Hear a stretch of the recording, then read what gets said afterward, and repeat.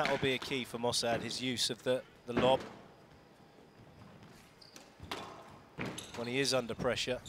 What's so different as well, Drew, is what we saw with the quarter-final where Gawad played Tariq Momen. Tariq Momen is obsessed with taking the ball short, more so than hitting it deep. He's like a back-to-front squash player, and Mosaad will slightly starve Kareem Abdul-Gawad at the front left-hand corner. He won't be taking many balls in short when Gawad is in front of him. He's taking it in there because he's balanced and he can shut him out on the volley.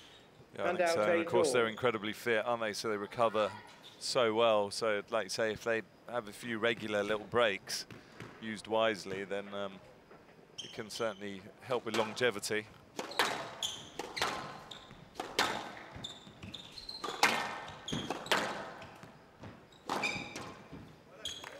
That's a vicious boast from Gawad. It is a vicious boast. It's 9-8. Whipped in. Mosaad couldn't even move for that one. Just losing his length a little bit on this backhand side, Mosaad. Which is the last thing he really wants to be doing on the Gawad backhand. Must get that line going behind the service box. It's better. Wow. Well, somehow that stayed on the front wall from Mosaad.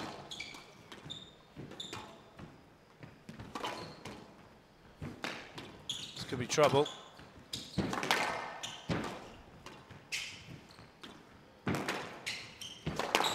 Well, it's gone into the tin. Yeah, he stunned it in the tin there. Mosaad knows it. Straight off court. 11-8, game to Gawad. So Abdul-Gawad looking as fresh as ever as he starts this second.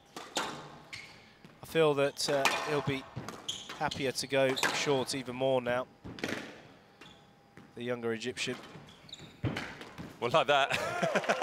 How's he played that? I have no idea. It looks like he's coming in to drive the ball. It's such a high swing. It's so deceptive.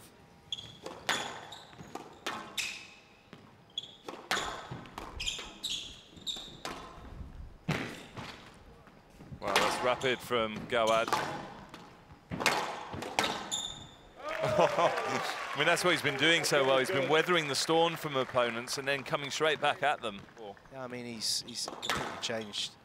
I mean, I don't want to jinx anything, and I don't think I will, but I mean, if you go back to the match these guys played at Canary Wharf back in 2014, March, I mean, it was, there was up to, I think it was 85 decisions. That is an awesome shot. It wasn't the right, didn't get the cross-court nick. Sat up, Mosaad played that beautifully in. Left himself a long way, didn't he, as well? So balanced, yeah. I mean, it was a hit or hope shot, really, from Kareem Abdul-Gawad. Game ball. So the hammer of thought with game ball to square it up.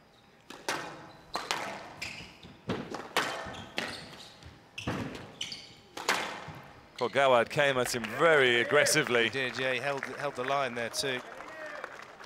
And it was a quick one too, wasn't it? Must win by 2 poor lob attempt from Mosaad. Each player has one video ripping it to the back. Available.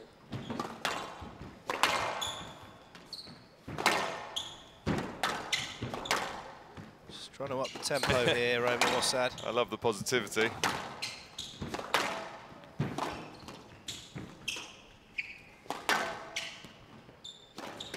Oh, he's tinned it. Yeah, just clipping the top of the tin. Mosaad, the frustration so evident from the big man. Game to Gawad. He's got a mountain Gawad to climb. 2 games to love.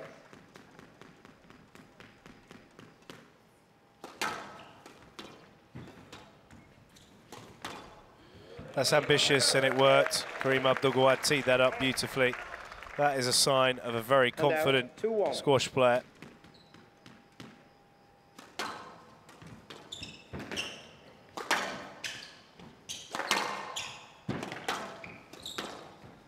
Good passage of play here from Omar Mosaad, showing his fighting skills, and Gawad has got to be careful. 6-8.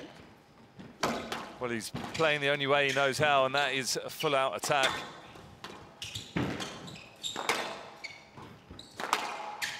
Oh, vicious drive. Couldn't have hit that any harder, Kareem Abdul-Gawad. That was unbelievably caned. That was an incredible rally. It was. Joey. Brilliant Court rally. attendance, please. It's like a fast-forward rally. It was the racket head speed he got through that one.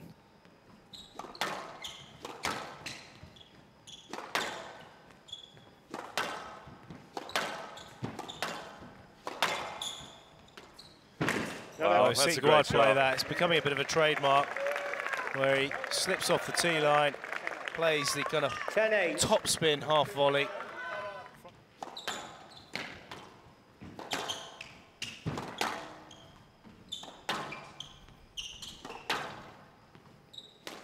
Down. And there's the squeeze. So Kareem Abdul-Gawad 11-9. Match to Gawad. manages to 11-8. close out the 13-11. match. 11-9. Mosaad looked a little bit confused there. But in 3 games, very, very relieved, Kareem Abdul-Gawad. Got a bit shaky in that 3rd game. 61 minutes of high-quality squash. Abdul-Gawad overcomes Mosaad 11-8, 13-11, 11-9. 3 games to love.